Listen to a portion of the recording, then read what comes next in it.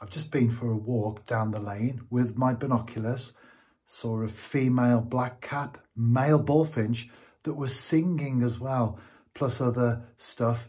On my website, I've got a blog specifically devoted to Cotwell End Valley, which is my local patch as far as nature is concerned. Right now though, I'm off in the car to do some lure fishing. I've got about an hour this afternoon, that's what I'm going to go for. As long as your bait's in the water, you've always got a chance. Not that I believe in luck, but as they say, third time lucky. I haven't been here very long, I've only had a few casts, and the third snatch resulted in this on the bank.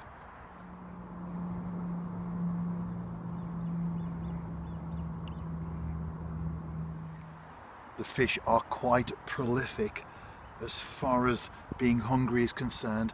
I'm getting a take every single drop, in fact multiple ones, because when I miss that one I keep it in the water and more come along. Most of them are small, I can tell from the take.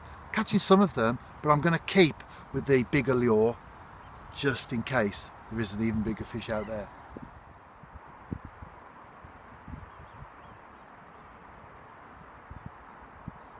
It's quite breezy, not sure how good the quality of the video will be, but just an idea of the size of the perch that I'm catching this afternoon.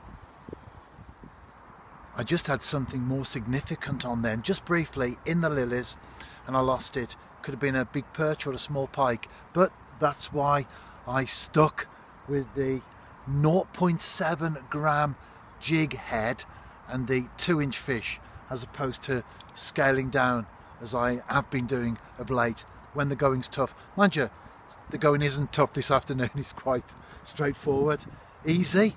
Just drop it in, work it a few times and I'm getting fish.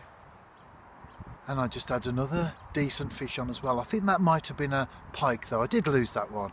It's all action here this afternoon though, even though I'm only here for a short time.